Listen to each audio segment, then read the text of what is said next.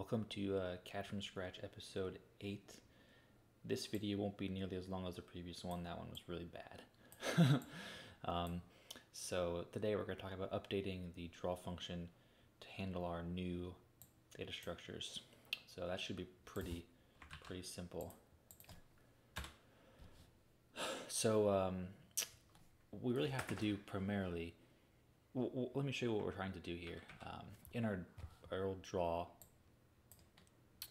file, we had this draw routine.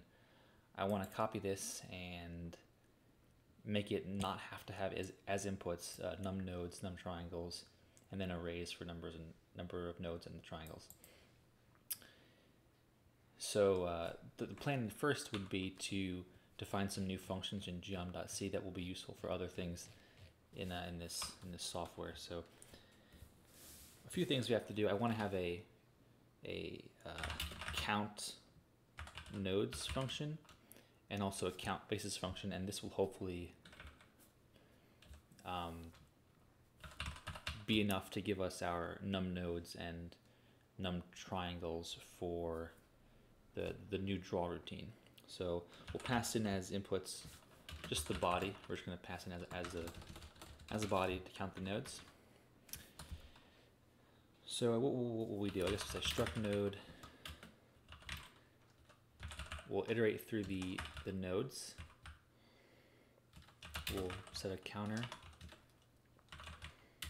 We'll make a simple loop. I guess we'll just say while the node is not null.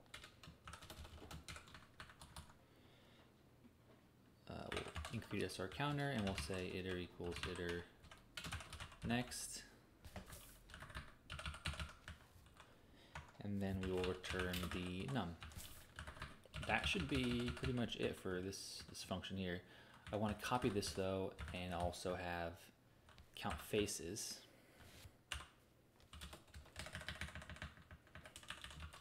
Which will be a similar function, just instead of having a node, it will be a face. Everything else I think you can keep the same. We did a pretty good job making this modular. And then the last thing I want to do is I want to create a function just for our test case. I want to be able to make a body from a face. And we're going to pass in a face. Oops.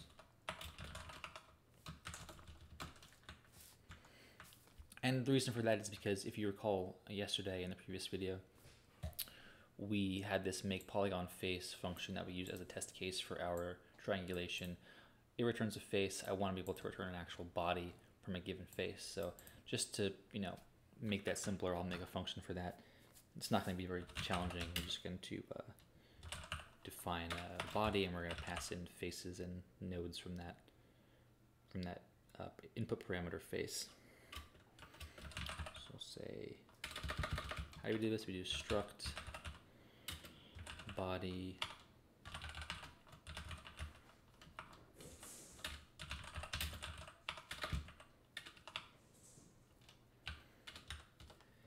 then we're just going to say body face. So the first face is going to point to the input face. Then the first node is going to point to the face node array 0. And then we're going to return the body. So super simple. Basically, we're just going to take the face and the node array from the face and put that into a body and return it. So honestly that's it. I'm going to put these declarations in the header file. I'll be right back. Okay, I put in these declarations, and now we're done with all the geometry type stuff, I imagine. So we'll close out of those. Now I want to, in the draw.h, I want to make a new function. I want to keep the old one just for nostalgia's sake, but then I want to make a draw body function with the same parameters except for the last 4 of these. Instead of having all those weird things, I just want to pass in a struct body pointer. That's the plan. So I'm done with this one. Now in our draw.c, I want to copy and just replicate this entire draw routine again. and call it draw body. Just a couple small changes here, nothing too massive.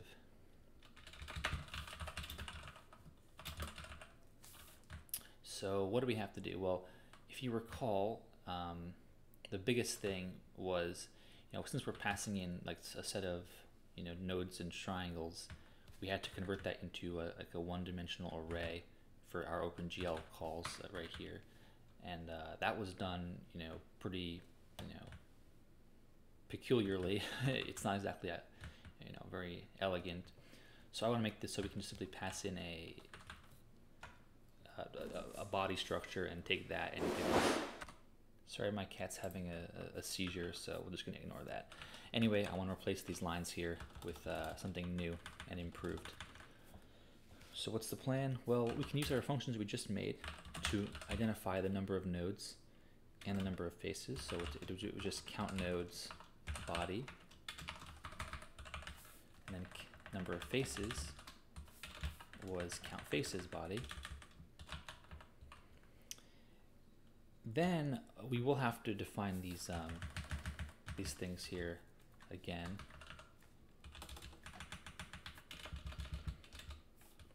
But the vertices array will be size 3 num nodes, and then the indices will be obviously num faces.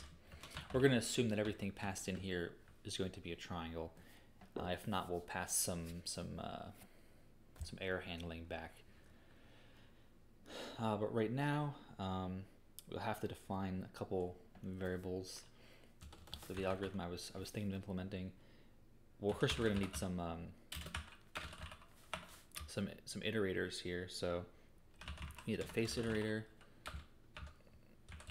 We'll just define that right now as body face, and then a node iterator to go through. Leave that as null for the time being. And also, we're going to loop through. We're going to actually go through and increment the index for these two arrays manually as we go. So I'm just going to define them up front, K and L. So what's the plan here? The plan will be to, let's just say the pseudocode here is a loop over the faces in the body to populate the index array, or indices array. I should call it indices vector, to be honest. Then in that loop, if the face is a triangle, we go on. If not, we'll pass some error. I hate error handling, but we're just going to print something out, print error. Then we'll loop over all the points in the face.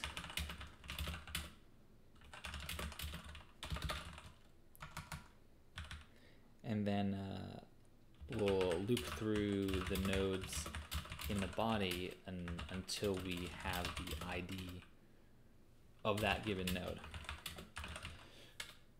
Basically, we're just trying to figure out which IDs in our data structure for the body for each node correspond with the nodes on the face, and write that in the vector. So nothing too complicated. I'm going to write up this off recording and get back to you in a minute or two. Okay, so here's that function. Basically, like I said, we will loop over all the faces in the body. Then if the face is a triangle, we will, if it has 3 nodes on the face, we'll loop over all the points, so 0, 1, and 2. Then we're going to loop through the nodes in the body until the node in the body that we're iterating through matches the node in the array. And when the two match, we know that the triangle is including the correct node index, and we'll just store that in the indices vector, and then break out of the loop and complete the loop here with these 2 iterators. And then in case we don't have 3 nodes, like we have 4 nodes or 5 or 6, then we'll print this error: oops, non-triangular face in draw body. I'm not going to return some kind of weird error and just end the program. I'm sure it won't actually break anything. I'm just going to give you a bogus drawing. So there's no reason to break everything for no reason. At this point, we've got the indices vector completed. We still have to get this vertices vector, the actual coordinates of each of the nodes. So to do that, it's very simple. We're just going to take those values straight from the node list for the body. So we already have that sort of existing in our structure. We need to just convert it to a single one-dimensional float vector. To do that, we'll use our iterator node thing. And we will loop through. So we'll say while iter node does not equal null.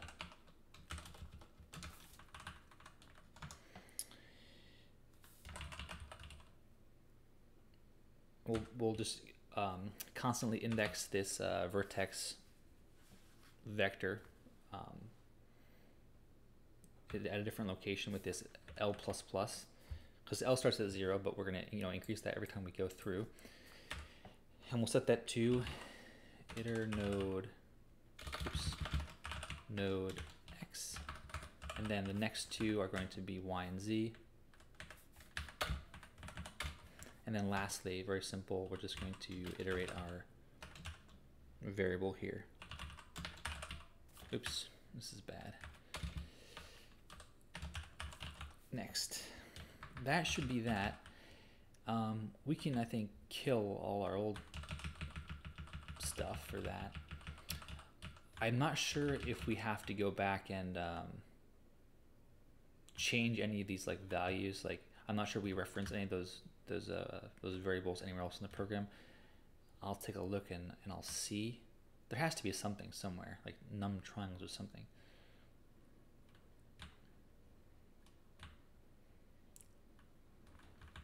Let me just see. Num triangles. Yeah, right here. So this should be num faces. Oh, is this the right function? Hold on. Yeah, that's the right function.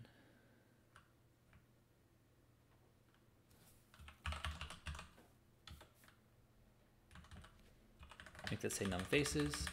And I think we're pretty much done with, if assuming this works, it may not even work. If it works, we're done with this file. The last file here is the main file. So in this case, I want to stop printing out all this garbage, just for the sample that we're making today. We will get rid of that. What else will we do? Face make polygon. So we'll say, hold on. Struct body hexagon equals, and we'll use our make body from face function that we just created, and we'll get rid of this thing and this thing.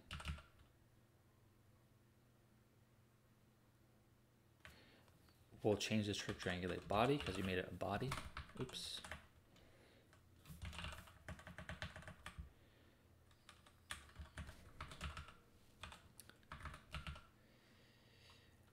And now we can call our draw routine. Now the draw routine requires some stuff. It requires a look at size 3 and a look from size 3. I'm just gonna put some random numbers here. I don't really know what's going on. We'll look at 1, 1, 0. That seems to be pretty much in the center, and we'll look from far away. I don't know, 0, 0, 10, or 5. What do you think? And then we'll just simply call our draw body function. Draw body. I think we had 800, 800 as our previous window size.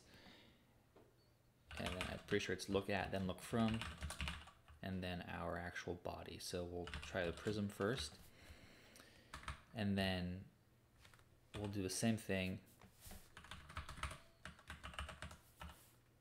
I'll comment it out for now, but we'll try it on the hexagon as well. See if this compiles. It probably won't. What did I do wrong this time? Oh. Num faces.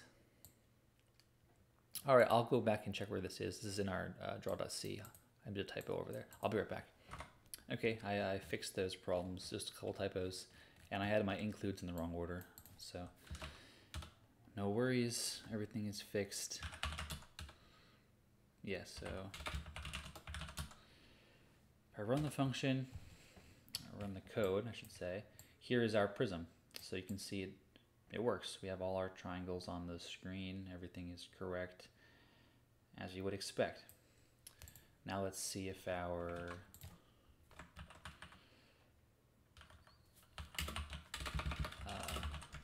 other test case works.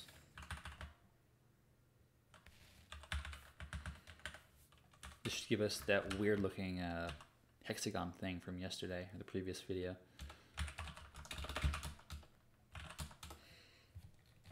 Yeah, here you can see our weird looking thing. It was like this, if you recall. So yeah, it's pretty much spot on what I would expect. So yeah, that's it for this video. Next video we will, I'm not sure, I guess I'll figure it out. Probably we're going to update our export functions to handle our new data structures. Anyway, thanks for watching.